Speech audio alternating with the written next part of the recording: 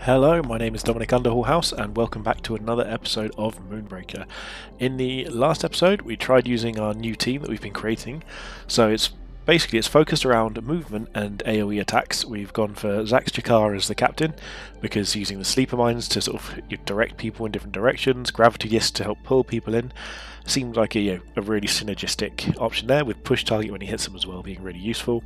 So we've got things that move other units like Crankbait, we've got Chuck and Co, Mequani Thicket we haven't played with yet, Snareling to immobilize, and I think that's pretty much it. Oh, we're also using the Sentinel, Aegis Sentinel, to block basically. So it's immobile but with armor and block and 12 wounds, really useful for just like blocking part of that map off and corralling people where we want to. The one thing we're looking at the moment is we tried Rickety Backfire, but given that he only has 5 wounds and deals 3 damage to himself most of the time, it honestly just didn't feel right.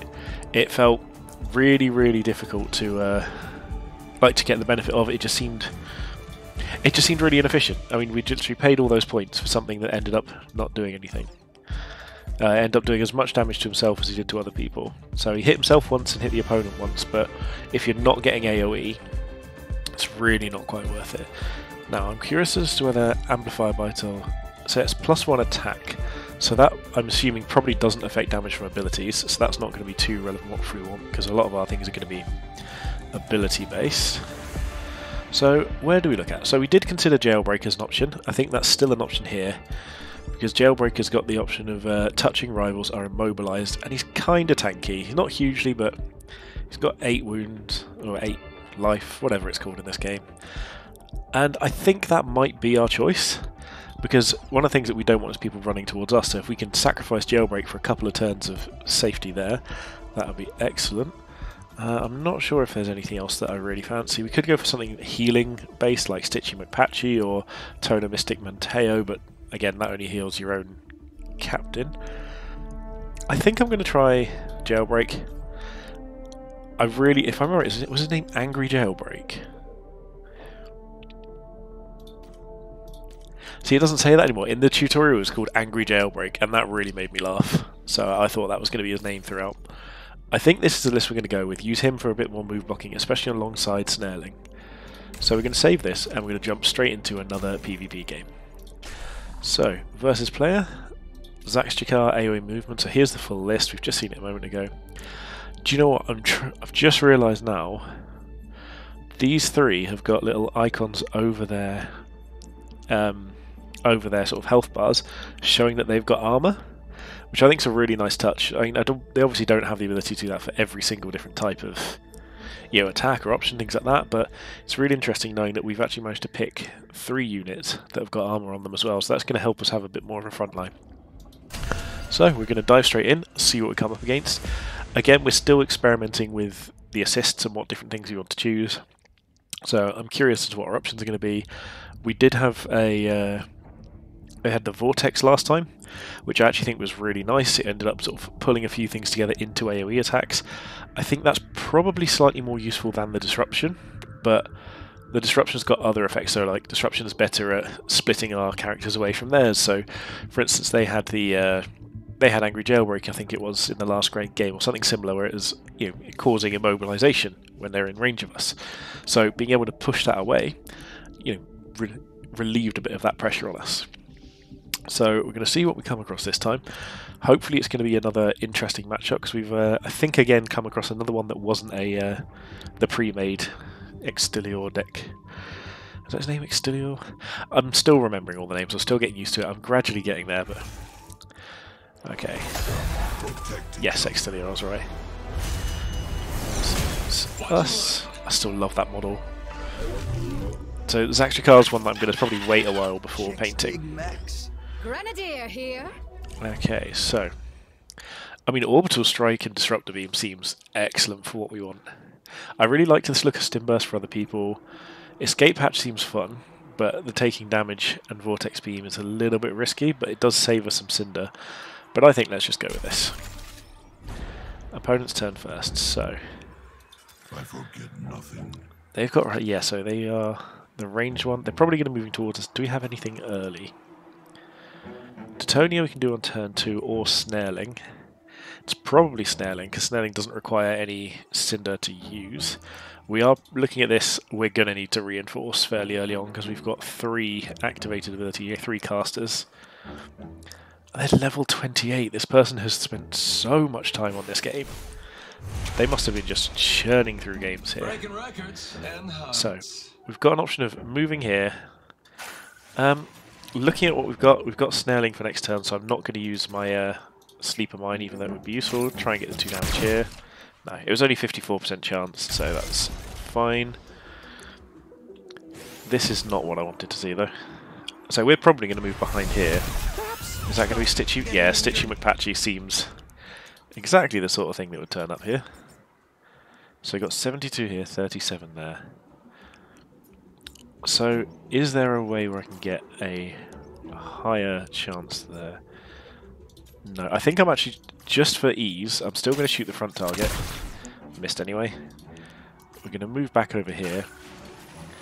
And then we're going to bring in the Snareling basically as far with this way as possible. And to be honest, just to buy us a little more time, I think I'm going to try and just move them as far back as possible as well. Use our Vortex, a Disruptor rather, and push them away. Give us a bit more time. They're obviously going to be able to heal if they want to, and use their time that way. We've got nothing else to do here. And we've got 3s in the next turn, so we can bring down something else. And Snareling can start irritating things, basically. Because they've got no range here, we do, so...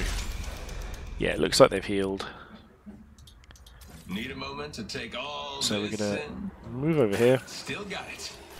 See what our ranged options are, 63% or 28%, so we'll just... yeah, we got a damage done. Again, go for the higher percentage here. Perfect. And we're going to move back over this way, and then we're going to bring in... you know what? We'd have 7 if we left this turn.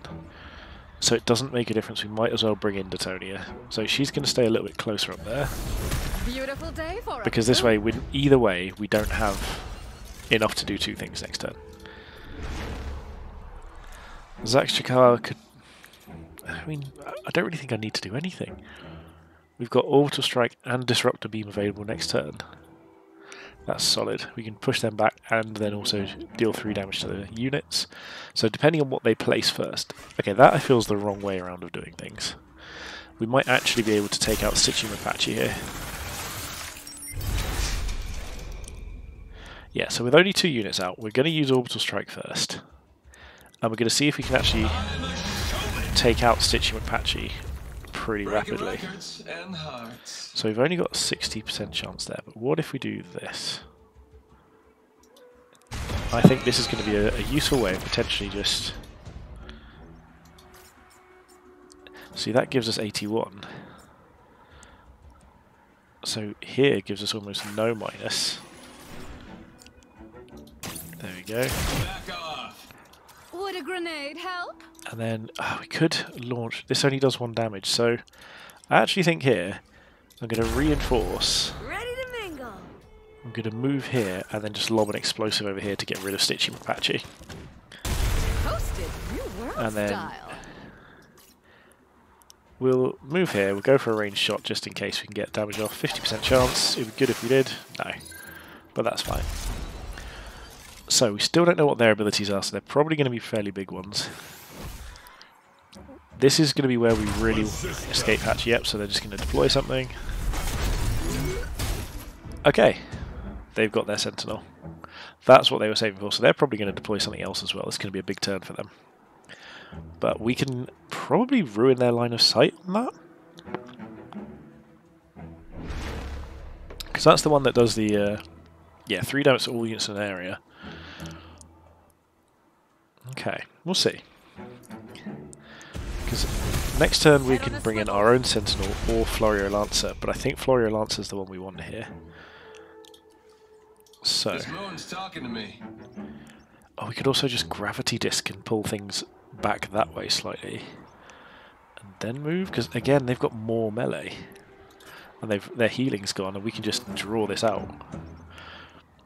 So, okay, I think it depends on the chance of hitting here. So if this hits, it misses. Of course it does. So we're going to hide back here. Okay, I need to be right back.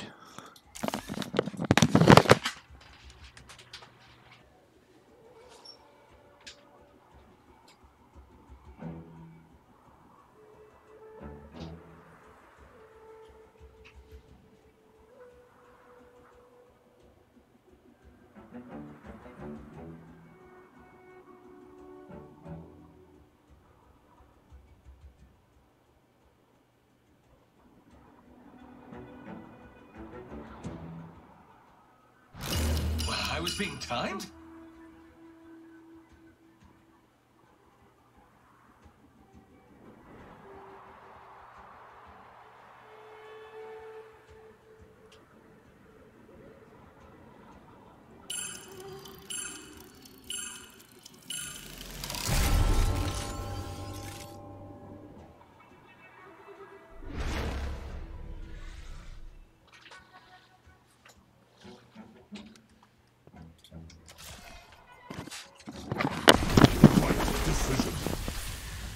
Okay, so we've come back. This isn't good news for us. We just had to miss probably an entire cycle of turns because someone came to the door. So, let's see what it looks like. They're still using this. They've got... Okay, so they haven't actually brought out that much more, and we've got loads of things now. I feel like Crankbait is going to be useful. Sentinel and Florio Lancer will be good. I think... Okay. Let's try getting our Snareling out to shoot Exterior again. Okay, we've got that this time. Can we get that into range? No, so we're going to bring in Florio Lancer, I think. Probably over here, so we can start dealing with this. We're going to move up here and just get a nice shot. Maybe a lob. Can we bring another unit in? We can bring Crankbait in. So I'm the Cinder Whisperer. We're going to range attack here. How's the moon look down there? We can... Do you know what? Let's... Is it 3 for Crankbait? Yeah, so Crankbait can come in over here. We'll bring in a Sleeper Mine over here. And then we're actually going to just send everyone away with the Disruptor Beam. I think this is a great angle for it. Excellent. I'm happy with that. So, we should be significantly behind because we've obviously missed an entire turn. I was considering on just maybe even scrapping this video, given that I had to miss a bit, and trying again, but if this works out, I'm very happy. I'm still not quite sure how the Sleeper Mine activates. I think it's either at the beginning of a turn or if it comes into full base contact with something. So we've got Orbital Strike next turn, so that's going to be what we're aiming for here. We're probably going to use our commander to do a Gravity Pull. In the bubble, what's... Oh, so it kills the mine. I mean, they use some Cinder for that, that's fine. I don't think the bombardment's quite big enough for these, but that Nectarvine needs to die. So, we're going to move over here. We're going to try shooting the Nectarvine. Okay, it missed. That's fine. I'm going to move over here and try and grappling chain it. There we go. How about a grenade? So then we can use... Okay, so this needs to move first. A brilliant move. Lob explosive. Yeah, we can do that. Order up! An elegant smoky And we're going to move up here to try and get another higher chance range attack over there. Excellent, we got what we wanted. We can't layer this out yet. We have got our Florio Lancer, who is going to bombard both of these. There we go, perfect. Okay, this is going well for us. Florio can move, but as it stands I don't think he needs to. This is kind of where we want to be. So they've got their reinforce again, their escape hatch, sorry. Next turn we've got Orbital Strike and Disruptor Beam. So it looks like we might be doing a big AoE next turn. Okay, yeah, we're definitely doing a big AoE because we'll have Disruptor Beam, we'll have the Gravity... where's our leader gone? There we go. Gravity Disc as well. We've got Crankbait. We can probably find a nice little circle here. If we maybe even push back the Nectar Vine, we can get a double AoE going on multiple units. Or... Okay, oh wow, I thought that would have a bigger minus to hit over there. Okay, I'm in trouble now. That was a terrible positioning. Oh dear. Yeah, Exolia protects himself, that's fine. Healing no one. Okay, so how do we look for Orbital Strike? How big is it? As it stands, we can get 3 of them. This is my jam. It might even be worth actually just moving Crankbait over here, grappling chaining the Nectar Vine out of the way. Would a grenade help? Yeah, so we're going to go for... Okay, so we are going to move over here. Let's add some texture. Lob an explosive at these 2. Incoming! Full-bodied and rich. We're going to go for an Orbital Strike on all 3. We're going to go for a ranged attack here, which did miss. We will go for another ranged attack there.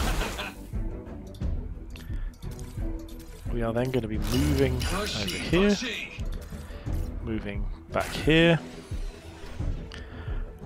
and who's left? Oh yeah, of course we've got Bombard. So Bombard can get the triple hit. Excellent. Melee here. We'll just leave that, because Bombard's probably got us sorted next turn. I think we've won this. I think we've come back from almost nothing. What's the range on Bombard? It's most of the map. That's great. I thought it was, but... Yeah, so if we need to, we can, because Florio can move. So they're going for Corrosive Particles. They can do a lot of damage over here. Okay, so they only hit 1 unit there. What's... Again, I don't think they can get out of range. I think we've got this. We just need to poke around. So they're putting on the thing. Is this for ignore the first damage? Yes. So I think we've got quite an easy call here. We're going to move Crankbait up here, pull it. Does Ursix? Ursix doesn't have anything. I honestly just think we've got this with a Bombard after we plink 1 damage off of here. So if we've got anything else, not literally blink, we didn't have blink this game. I'll find them. Always much to Right, so what was this one? Turn. Okay, so this has to be this turn basically. So, can I get a good angle on this? My 17 is the best we can get. So let's go for minus 17. Can we get... Let's not worry about that. Let's just do our range attacks. If we take this off...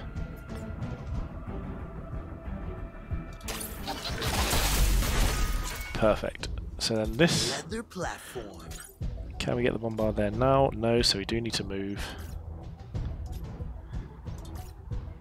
Smooth, cinder powered. Can we get Bombard there now? We can. Excellent. So if we not, we had the Disruptor Beam. We've got it. I wasn't expecting that at all after taking a turn off. But we managed to kite them around. We kept their Nectar Vine away from things. Genuinely, I think being able to just root their Extilior into place multiple times was really, really useful. So, really happy with that.